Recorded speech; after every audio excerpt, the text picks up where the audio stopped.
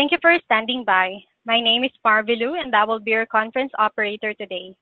At this time, I would like to welcome everyone to the Rexford Industrial Realty, Inc. First Quarter 2024 earnings call.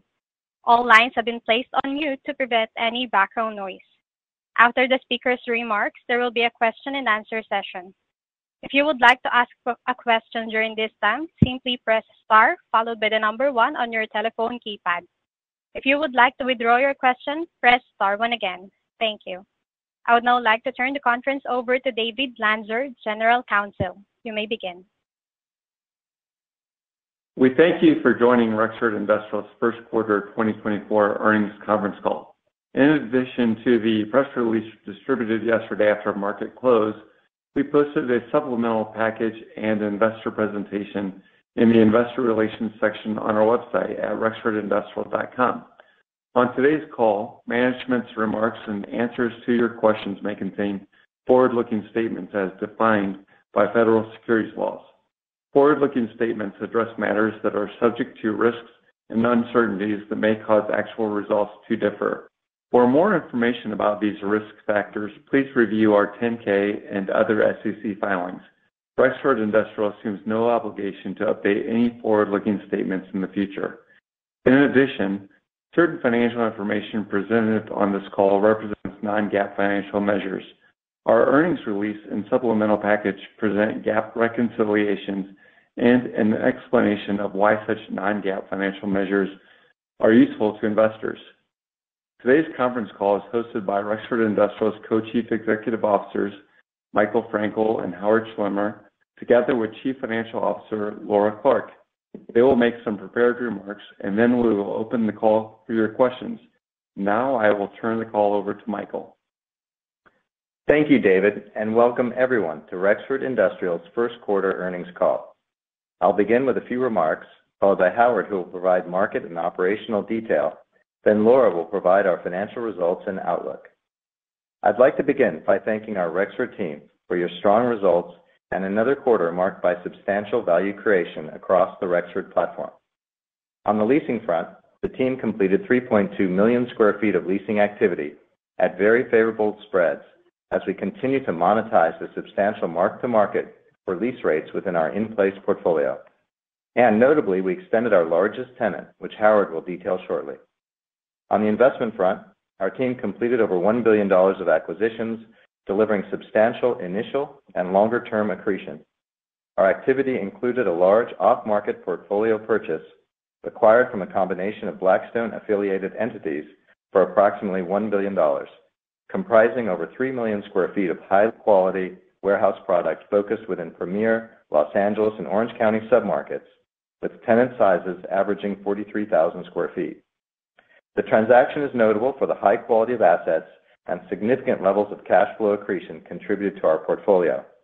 In 2024 alone, the portfolio is expected to contribute an incremental 4 cents of FFO per share net of funding costs, along with an estimated 25 to 50 basis point increase in operating margin. Additional growth over time will be driven by some value-add improvements, as well as the 3.9% embedded average annual rent increases within the portfolio.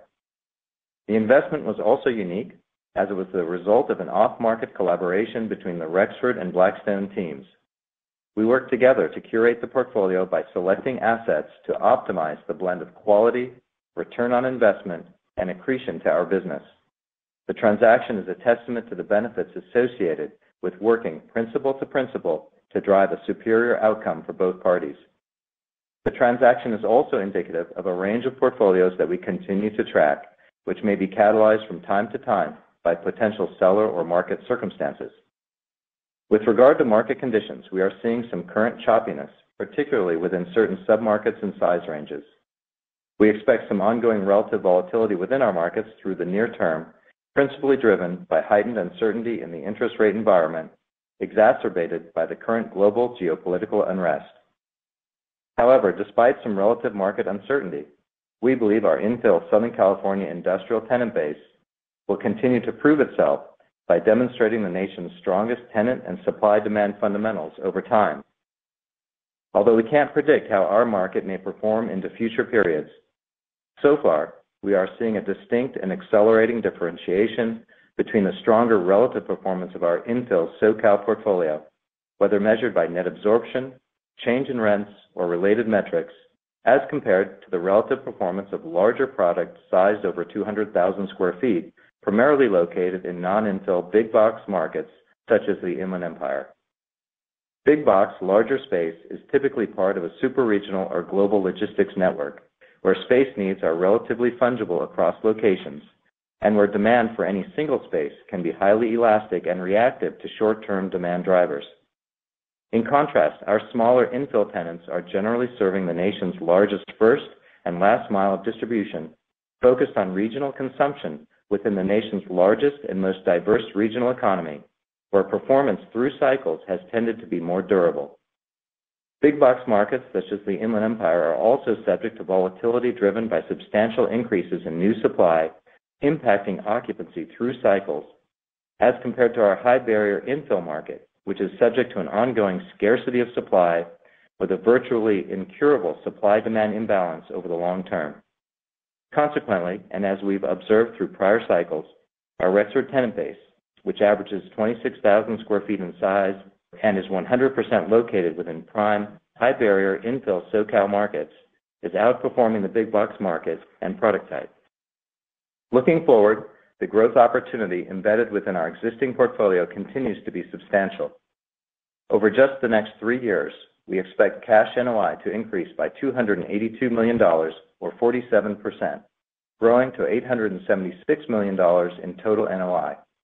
Importantly, this assumes today's rents and no future acquisitions, and is comprised of $94 million of incremental NOI related to repositioning and redevelopments stabilizing over the next 3 years, $88 million from the conversion of below-market leases to market rents, assuming today's rents and no future market rent growth, $58 million related to acquisitions closed year to date, and $42 million from the 3.6% embedded contractual rent steps within our current portfolio.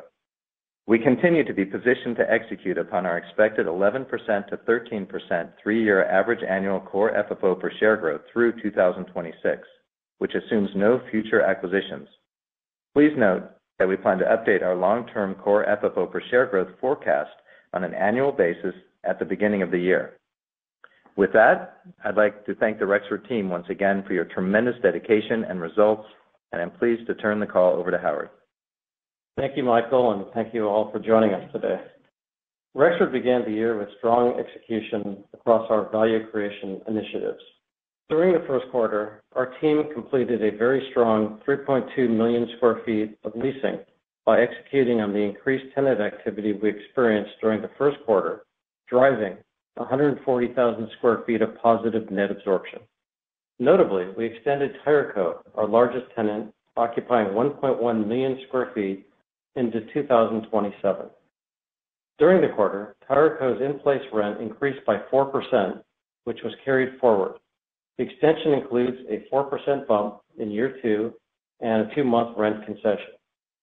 With this lease execution, we de-risked our largest near-term lease expiration, securing favorable and growing cash flow for the next 3 years.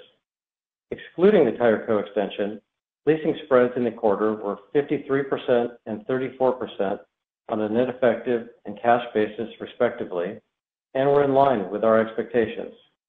Concessions increased nominally from a weighted average 1.2 to 1.4 months sequentially. Additionally, annual embedded rent steps averaged 4% for the first quarter executed leases, continuing to demonstrate our diverse tenant base's ability to pay higher rent in future periods. Within our portfolio, with an average space size of 26,000 square feet, we observed market rent growth that was flat sequentially and approximately negative 2% year over year for highly functional product comparable in quality to our Rexford assets. As we have communicated, particularly with respect to select submarkets and size ranges, we expect to continue seeing some near-term fluctuations in market rents. However, as demonstrated by the leasing activity within our portfolio and what we are seeing on the ground today, tenants are evidencing their comfort with today's rent levels, plus 4% embedded annual rent steps. According to CBRE, vacancy in the infill markets increased 45 basis points sequentially to 3.2%. Notably, Rexford's portfolio continues to outperform the market due to our superior quality and functionality. By way of example, Rexford's first quarter net absorption was positive 30 basis points, in contrast to the overall market's negative 20 basis points of net absorption. In analyzing net absorption in the market, similar to prior quarters, nearly 80% of buildings that contributed to negative absorption were of lower quality, dysfunctional, or obsolete, and generally non-competitive with Rexford's portfolio. In stark contrast to the market, Rexford's strong new and renewal activity in the quarter drove an exceptional retention plus backfill rate of 87%.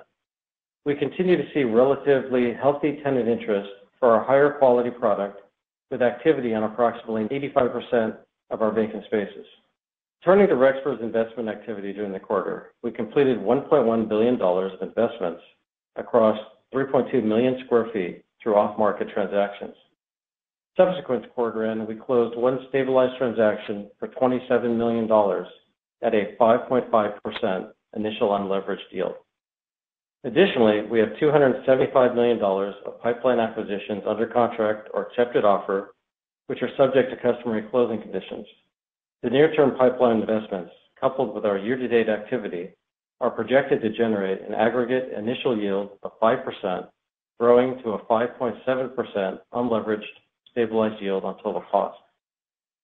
Moving to our acquisition and capital recycling program, subsequent to quarter end, we disposed of one property for $10 million, generating a 13% unlevered IRR. In addition, we have approximately $50 million of dispositions currently under contract or accepted offer, which are subject to customary closing conditions. Regarding our repositioning and redevelopment activity, during the quarter, we stabilized and leased approximately 40,000 square feet of repositioned property in central San Diego, achieving an aggregate 10.8% unlevered stabilized yield on total investment. Looking forward, we have 4.6 million square feet of value-add repositioning and redevelopments in process or projected to start within the next 18 months, with a remaining incremental spend of approximately $410 million, which we expect to deliver an aggregate unlevered stabilized yield on total investment of 6.2%. Finally, I'd like to thank our Rexford team for their innovation and collaboration, driving another strong quarter of results. Now I'm pleased to turn the call over to Laura. Thank you, Howard, and thanks to the Rexford team for your market-leading efforts that drive our strong near and long-term value creation. First quarter core FFO per share increased a strong 12% over the prior year quarter to 58 cents per share and was in line with our expectations. Same property NOI growth was 8.5% and 5.5% on a cash and net effective basis, respectively. Leasing spreads over the trailing 12-month period of 71% on a net effective basis and 52% on a cash basis drove strong rental income growth. Turning to the balance sheet and capital markets activities, this quarter we opportunistically leveraged the balance sheet to fund accretive external as well as internal growth opportunities, including funding incremental spend of $455 million related to the near-term pipeline of repositionings and redevelopments that are projected to generate an incremental return of approximately 15%. At quarter end, net debt to EBITDA was 4.6 times, and we anticipate that embedded internal growth alone will reduce leverage to within our target 4 to 4.5 times range in the near term. During the quarter, we executed on a number of capital markets transactions. We completed the issuance of $1.15 billion of 3- and 5-year exchangeable notes at an average coupon of 4.25% and a 30% conversion premium. Let me pause here and take a few minutes to describe the mechanics of these exchangeable notes, also known as converts. Recent changes in accounting rules, combined with the ability to issue converts under the net share settlement method, known as Instrument C, have created a unique opportunity and an additional attractive capital source. Under the net share settlement method, the par value of the convert, which in this case is $1.15 billion in aggregate, is treated like a bond, whereby Rexford will pay the par value in cash at maturity. Regarding the conversion premium, if Rexford's share price at maturity is 30% or more than the price on the date of issuance, the excess conversion value over par is settled at maturity in cash, shares, or a combination of the two at Rexford's option. This provides us with maximum flexibility at any future point in the capital markets cycle. The accounting for converts has also been substantially simplified. On the income statement, the coupon, which averages 4.25% for our issuance, is reflected as interest expense. In regard to the share count, only the net shares equivalent to the excess conversion value are added to the share count if and when the stock is trading above the conversion price. Importantly, the par value of the convert has no impact to share count as it is always settled in cash. Under this structure and with the accounting rule changes, there is no immediate dilution upon issuance, and any potential future dilution is mitigated through the net share settlement mechanics, as well as the flexibility for Rexford to settle any excess share value above the 30% conversion premium in cash or shares in the future. Continuing with our first quarter activities, and concurrent with the exchangeable note offerings, we completed a public offering of 17.1 million shares of common stock to an existing long-only investor based on the West Coast, subject to forward equity sale agreements, for a gross offering value of $841 million. And during the quarter, we settled the remaining forward equity sale agreements related to prior offerings for net proceeds of $290 million.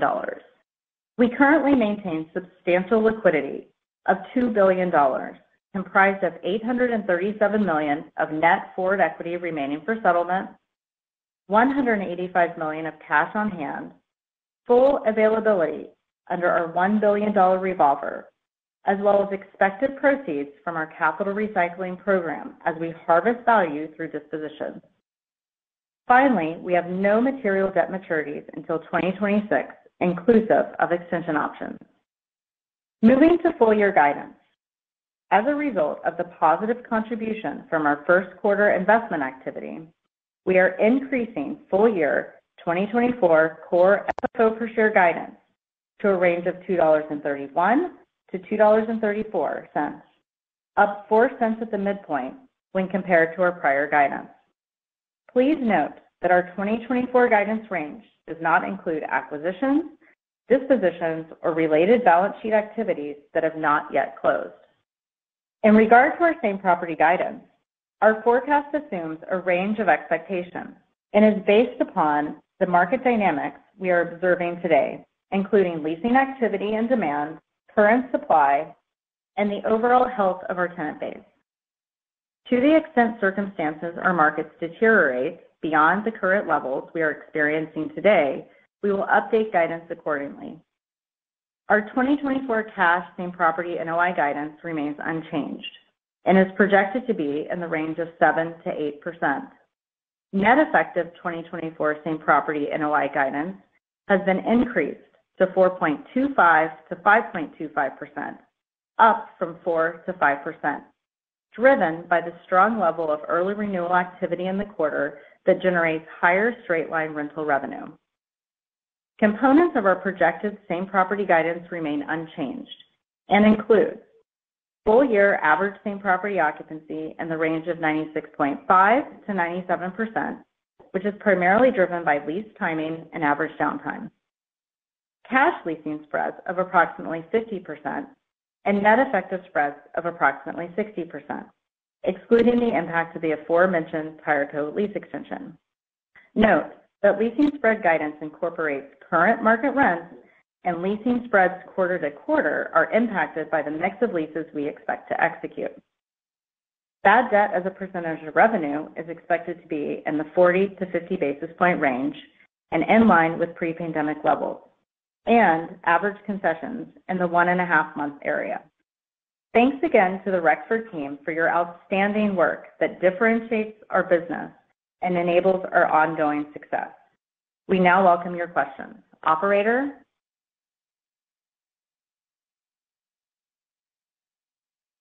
Thank you. The floor is now open for questions. If you have dialed in and would like to ask a question, please press star one on your telephone keypad to raise your hand and join the queue. If you would like to withdraw your question, simply press star one again. If you are called upon to ask your question and are listening via loudspeaker on your device, please pick up your handset and ensure that your phone is not on mute when asking your question. Again, press star one to join the queue. And your first question comes from the line of Blaine Heck with Wells Fargo. Please go ahead. Great, thanks. Good morning. So one of your peers gave incrementally negative view on the timing of a rebound in activity in Southern California, but it seems as though your outlook is pretty consistent with your initial views. Michael, you gave some color earlier, which was really helpful, but can you just talk a little bit more about what might be driving that disparity, whether it be more conservatism in your initial view, just different size segments and or different submarket exposure? Hey, Blaine, thanks so much for joining us today. I appreciate the question. And it's an important question because I don't think it's just about Rexford having been maybe a little more or less conservative on a relative basis and setting expectations. I think the answer really gets more to the fundamentals of our market and the fact that the fundamentals surrounding the infill markets, where the average tenant size, for example, in our portfolio is under 30,000 square feet, are very, very different than the fundamentals that often drive the larger space, 200,000 square foot or larger space markets, which tend to be more in non-infill markets like the Inland Empire. And I think that's really where we get to the crux of it. And it really also gets to the fact, there's so many reasons that we design this business to focus exclusively on infill Southern California. It is a truly differentiated market with its own drivers. And as I mentioned, our tenant base in the infill markets are disproportionately serving regional consumption. It's the largest first and last mile zone of distribution and the largest regional economy in the country. And, that's really the fundamental difference. The big box market is driven by super regional global trade flows. Global demand drivers tend to have a bigger impact on that. I think the greatest real-world case study and example probably came during the Great Financial Crisis. Naturally, we had a dramatic drop in demand globally. But if you saw the way the big box market performed relative to the smaller tenant base like Rexford's, was dramatic. For instance, at that time in the Eastern Empire, vacancy doubled, tripled, or worse, depending on the submarket. And vacancy was actually and occupancy was actually relatively stable within our infill markets. And that was during the worst of times, nothing like today. So I think that's really the key driver in differentiation in terms of performance. And then you layer on the fact that within our infill markets, Rexford, our mandate is to deliver the highest functional, best locations, highest quality product within our submarket. So even within a submarket and an infill market that's going to outperform through cycles the big box market, within our markets, we should see differentiated positive performance by Rexford, within the submarket. So there's a lot to it. I think we've observed it through many cycles. I think the data is pretty clear. You can go back almost 11 years and look at our disclosures when we went public. We tracked it then. So I think it's fairly consistent and supported by the data out there. And additionally, I think we try to we do try to be conservative in how we look forward, and we try not to prognosticate about what may happen in the future. And that's why our guidance and our thoughts on the future really don't incorporate market rent growth and things like that. Great. Very helpful, Michael. Second question. Last quarter, I believe you talked about an expectation for 40% cash rent spreads in 2024. Your spreads this quarter were 33.6, excluding Tireco. And I think you just mentioned, Laura, that the goal is now 50%, but correct me if I misheard that. So just wondering if you guys can comment on what might be giving you confidence in higher spreads in the second through fourth quarters. Yeah, Blaine, just to clarify, our cash same property guidance for the full year is 50%, and that's in line with our expectations that we set last quarter. Our net effective guidance for the full year is 60%, and also in line with expectations that we set last quarter, excluding Tireco. So all that being said, as you know, spreads in any given quarter can vary dependent upon the leases that are rolling and the leases that are executed in that quarter. This quarter, spreads came in right in line with our expectations for the leases that we expected to sign. As we look forward, we're trading paper on a number of new and renewals that give us comfort that we will be able to achieve our expectations around leasing spreads for the full year. Great. Thank you all. Your next question comes from the line of Camille Bonnell with Bank of America. Good morning. I have a few questions about your investment strategy. While the cost of capital you raised allows you to transact accretively, how do you balance deploying this capital in a market when rents continue to decline and there's risk to underwriting?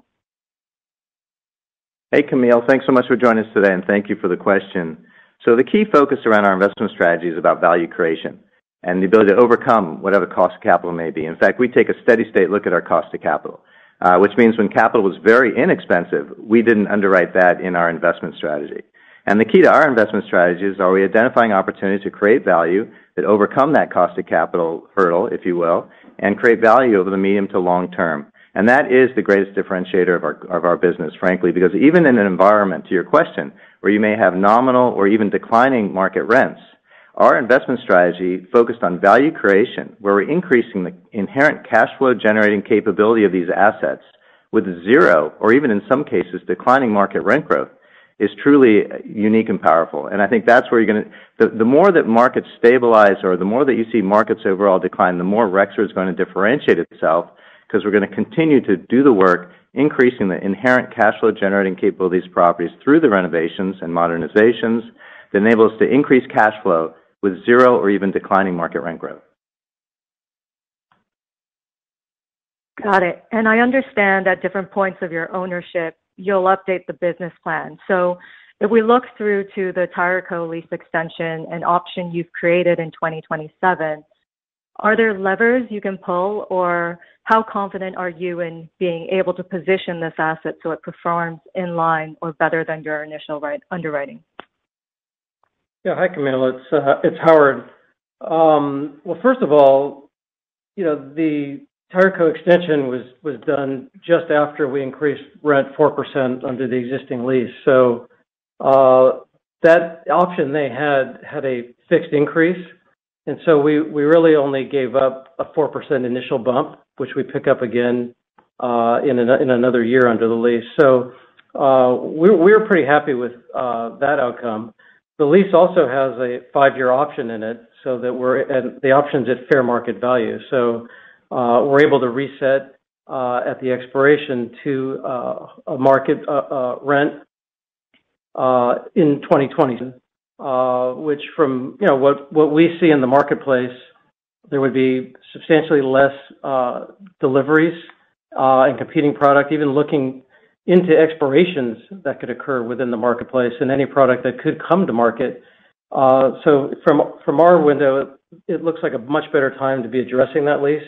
And so we've left the window open actually to reset and continue the performance of the asset.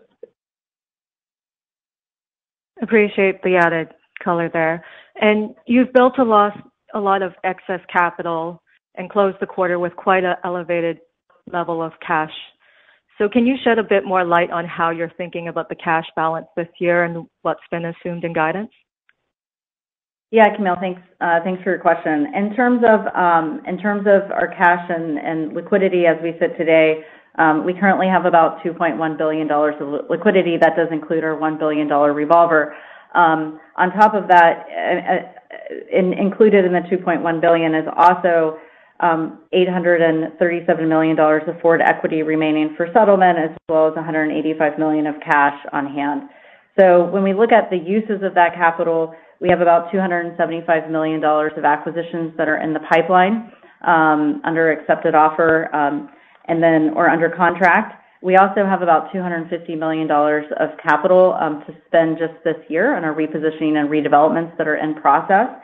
So that leaves us with substantial liquidity of about $600 million on top of the with the revolver. And really, when we're thinking about other uses of capital, we are going to continue to be very selective in terms of investing and driving and executing on our investment strategy to find those opportunities that we can drive value creation, not just today, but into the future on an accretive basis. Thank you.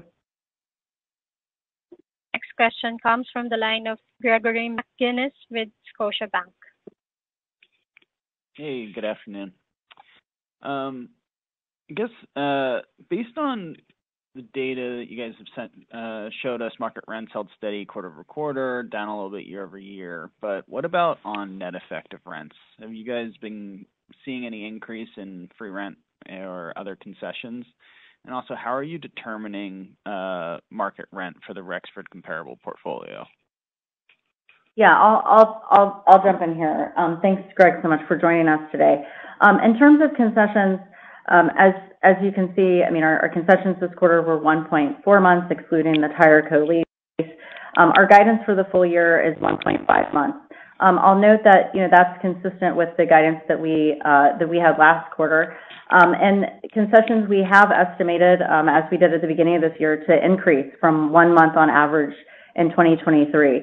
And really, that's what we think is more consistent with the normalized market in which we're operating in.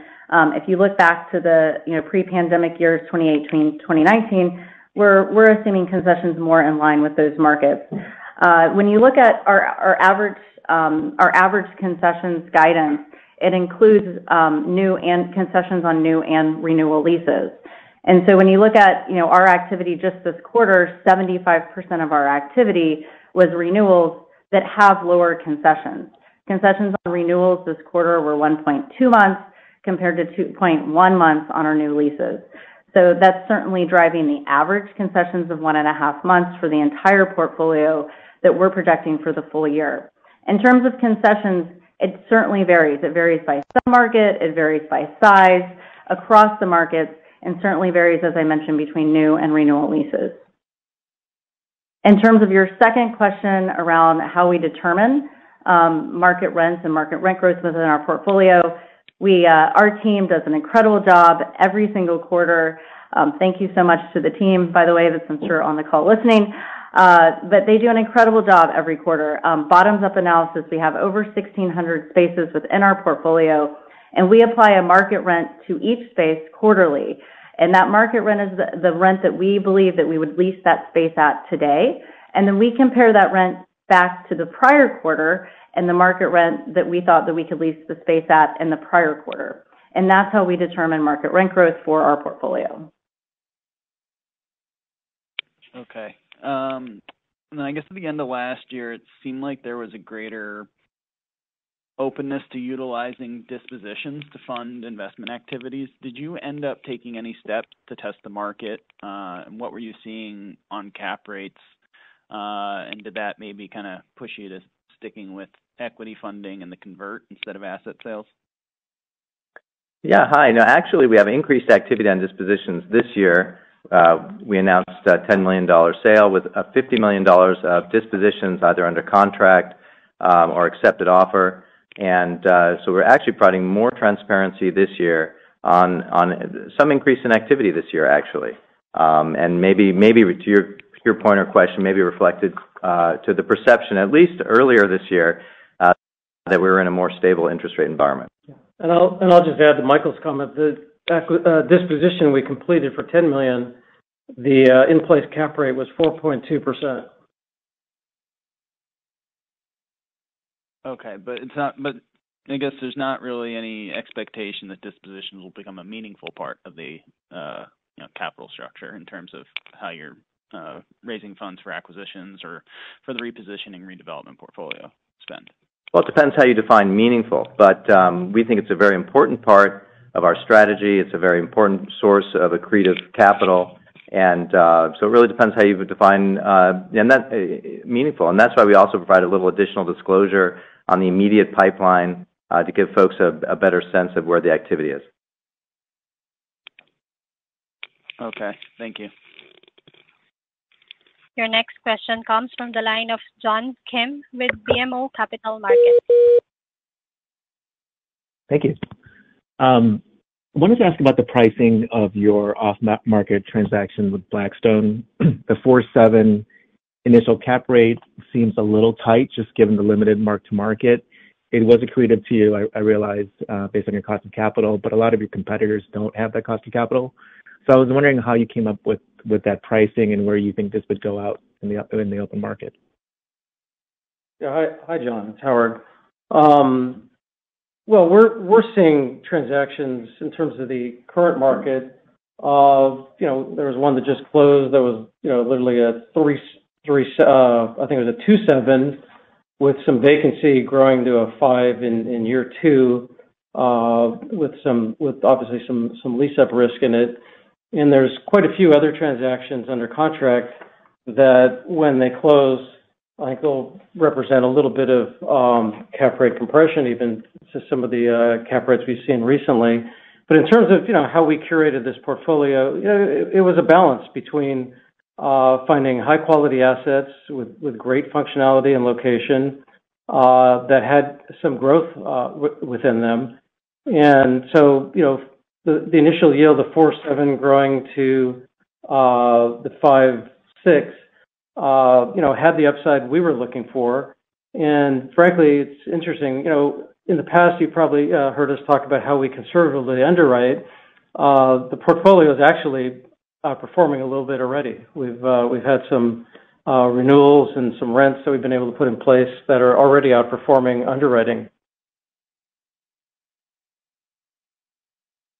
Did you get a sense that if it didn't go to Rexford, then a similar pool of assets would have gone to one of your public peers?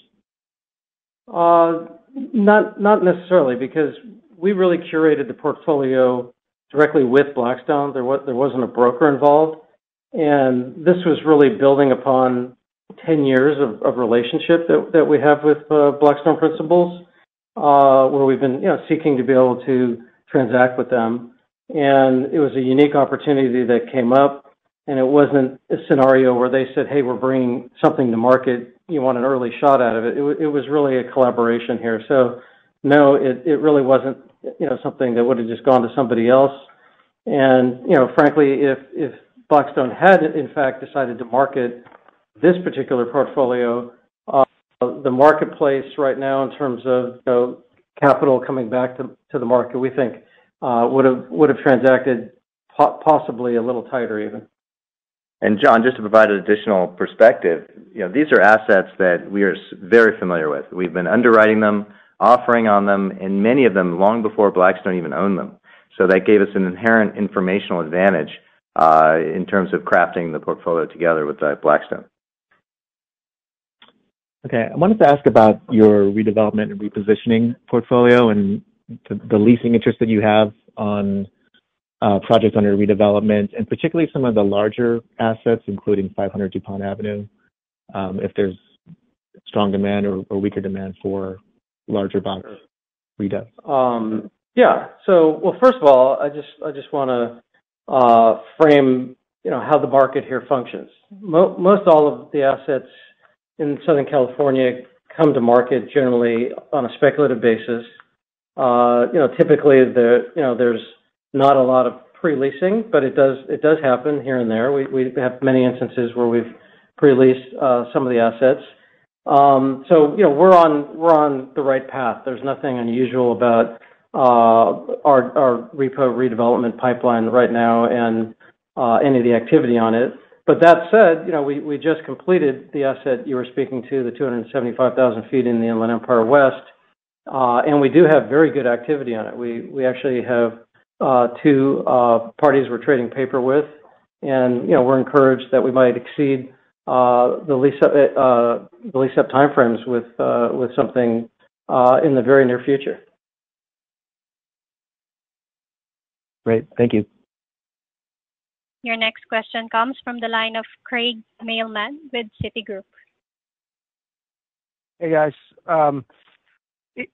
to go back to the rent question, I understand the methodology. I guess if you guys kind of just brought it out to a sub-market level in aggregate versus maybe what CBRE kind of is reporting for the quarter, what's sort of the outperformance of your specific pool versus what some of the brokerage firms have put out there? Could you give us a sense of if that spread between where you guys are estimating your market rents are versus where kind of the market view of rents are, if that's held pretty steady in terms of your hit rate on accuracy versus the bigger picture kind of view of the markets that we all kind of focus on and hear from the headlines?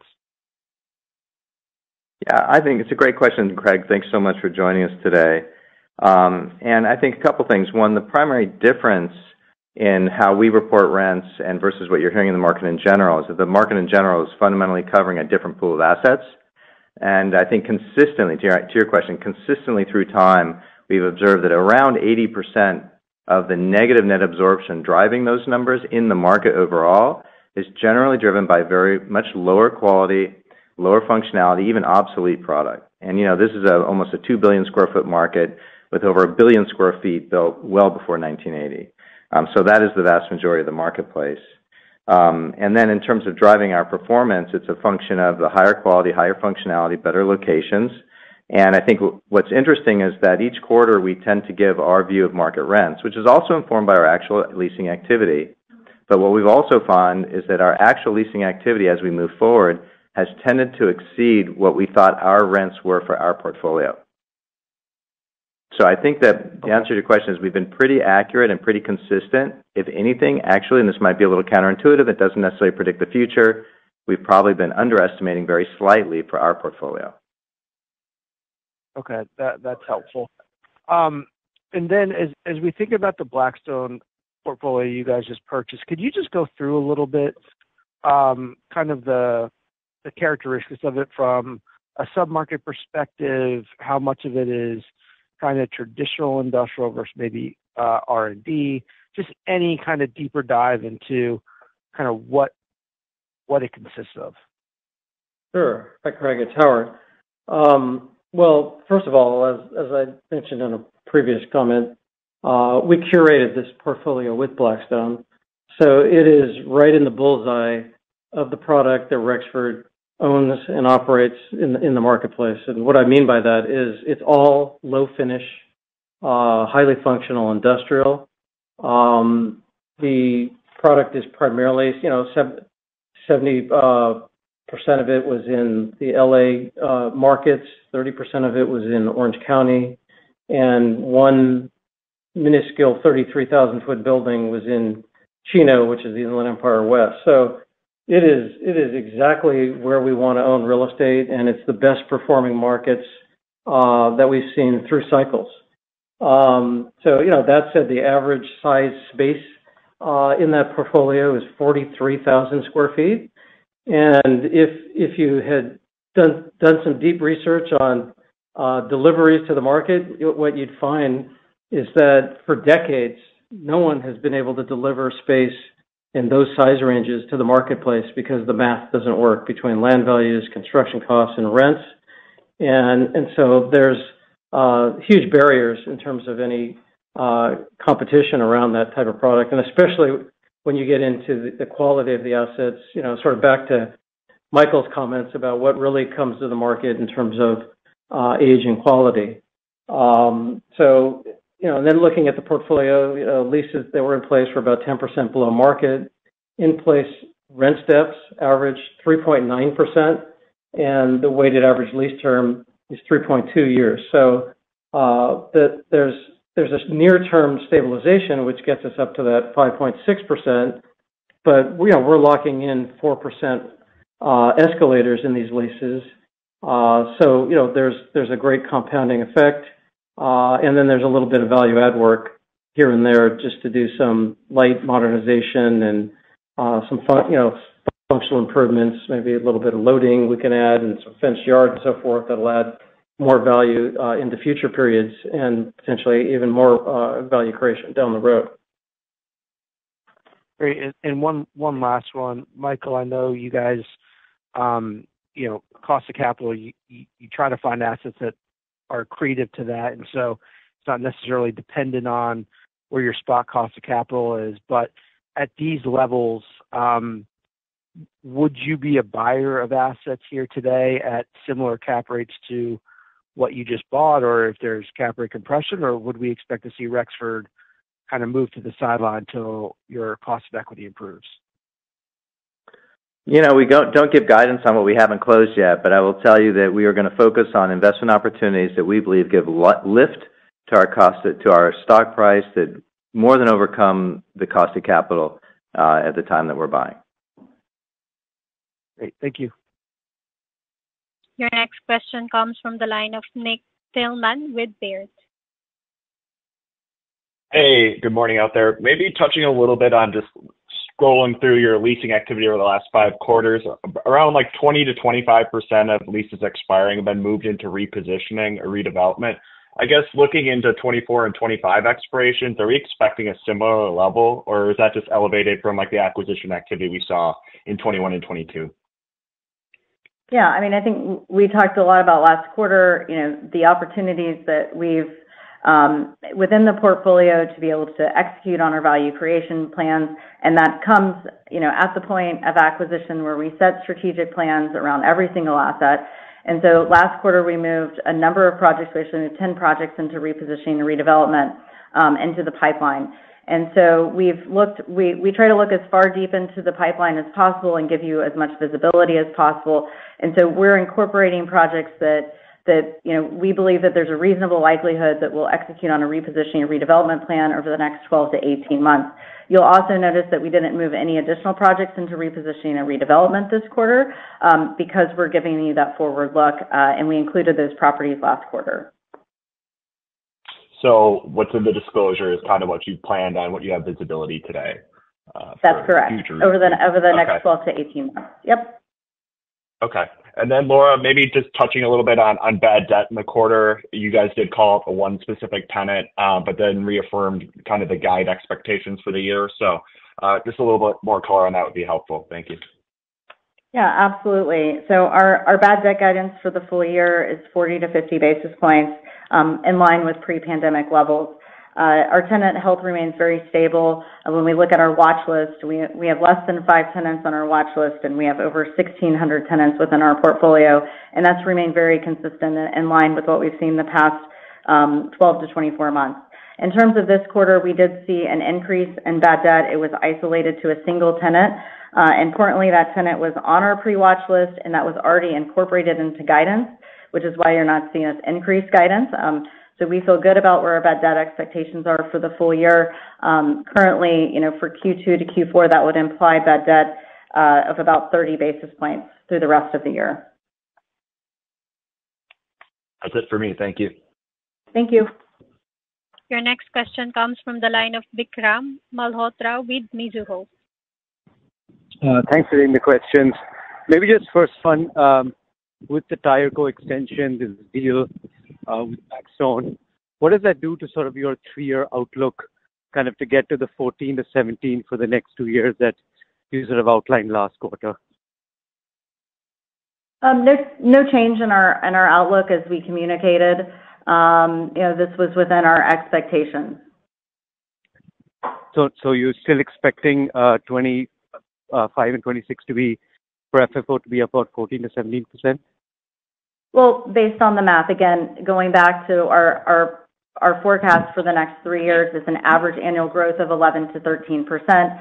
This year, we're anticipating growth of 6% on an FFO per share basis at the midpoint. So that would imply higher growth in 25 and 26.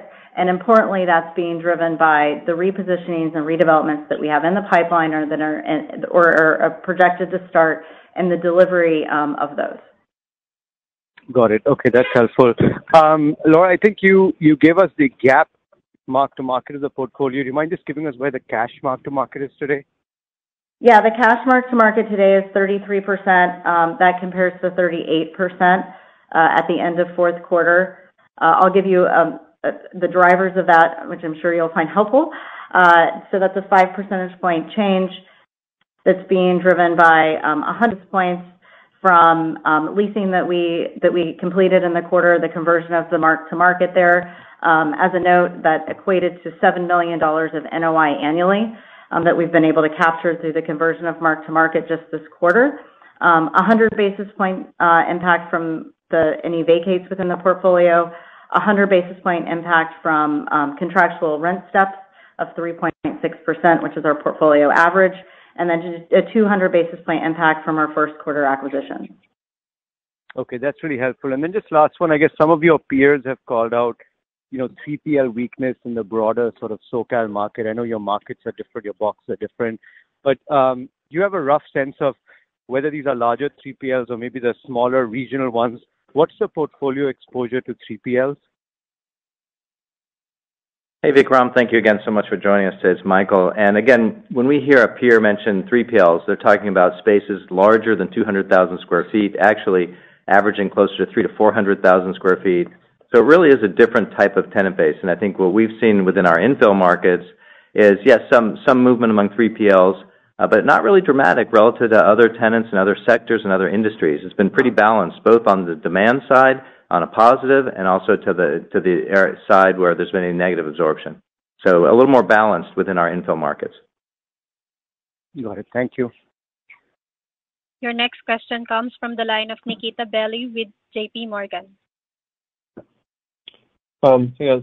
Are you aware of any other fixed renewal situations that are similar to Tireco that you had in your portfolio, maybe over the next 12 to 18 months?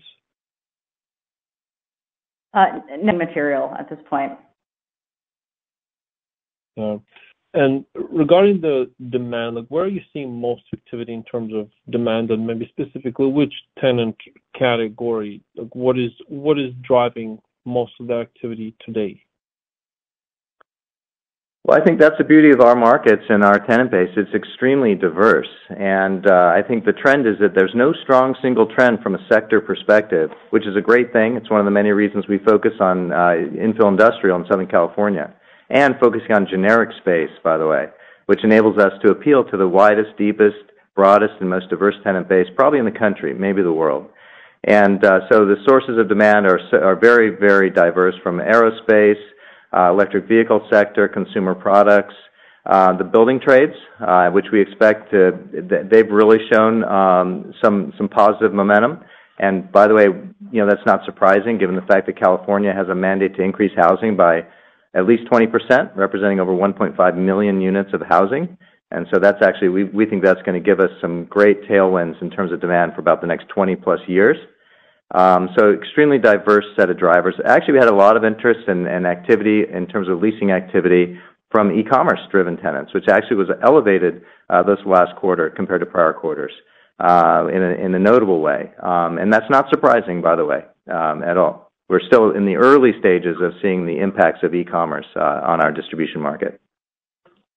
Got it. That's great. Laura, can I ask you one other question? I think at some point, correct me if I'm wrong, you talked about maybe the mark-to-market on the portfolio for the future, like year-end 24, year-end 25. Is that something that you guys are willing or can provide at this point, the recalculation of what you think your mark-to-market on the entire portfolio will be over the next several quarters? Yeah, I mean, as we've communicated, we communicated last quarter that we're going to provide the mark-to-market as we see it each quarter, because as we know, the mark-to-market changes actually daily. As we sign leases, we're resetting the mark-to-market and moving that and moving the mark-to-market into will change on a quarterly and annual basis, dependent upon the leases that we sign. So we think that it's most helpful to provide you all with the visibility into the mark-to-market every quarter at a point in time. Okay, wonderful. Thank you. Your next question comes from the line of Anthony Howe with Truist Securities. Hey guys, thanks for taking my question. I noticed that you guys added 4 million square feet of assets into the 2024 same-store pool, mostly in the Inland Empire West and LA County, and these assets appear to be under lease compared to the 2023 pool. I was curious if you can provide any color on these assets and maybe where you think the occupancy is going to be at year end. Yeah, thanks, Anthony, for your question. In terms of the same store pool, yes, we did add a number of assets into the same store pool. There were a few assets in that pool that have lease-up opportunity. We've actually signed a number of leases this quarter that will contribute to occupancy of about 50 basis points, actually, as we move through the year. So we're excited about the prospects there and the prospects for opportunity for growth. Thanks. Again, if you would like to ask a question, press star then the number 1 on your telephone keypad. And our next question comes from the line of Vince Tiboni with Green Street. Hi, thanks for taking my question. Are you starting to see any distressed acquisition opportunities from spec developers in Inland Empire West? And, would you be willing to actually grow your footprint in IE and take on some leasing risk if the price was right? Hi, Vince. It's Howard. Nice to hear your voice. I've heard a little bit, but I haven't seen anything, in mass in terms of any type of trend like that.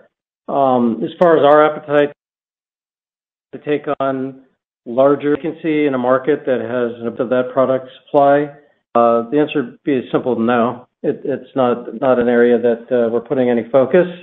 We're more interested if we're going to buy anything in that market in the product that hasn't been delivered to market and is not really easily replicatable in terms of the underwriting side of it. Got it. Makes sense. And then kind of as a follow-up to that, what do you think the stabilized cap rate spread is today between IE West and infill LA, adjusted for a similar lease mark-to-market? It's hard to say, but from some of the transactions that I think we're starting to see or product that we know is under contract, it's probably somewhere in the plus or minus 50 basis point range. Great. Thank you. Thanks, Ben. That concludes our Q&A session. I will now turn the conference back over to the management team for closing remarks. Thank you very much for joining Rexford Industrial on today's call. We look forward to reconnecting with you and wish you well for about the next 3 months. This concludes today's conference call. You may now disconnect.